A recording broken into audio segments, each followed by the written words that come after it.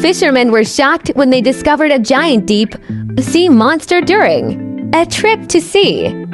When they caught a massive wide-mouthed shark in the port of Oise, Mi Prefecture, Japan, some fishermen were taken aback. This shark has a wide mouth, is about 5 meters long, and weighs 1 ton. A local fishmo, and Jer purchased the fish for sale. Megamyth is the scientific name for the shark above. There have been approximately 60 individuals of wide-mouthed sharks discovered by humans since 1976.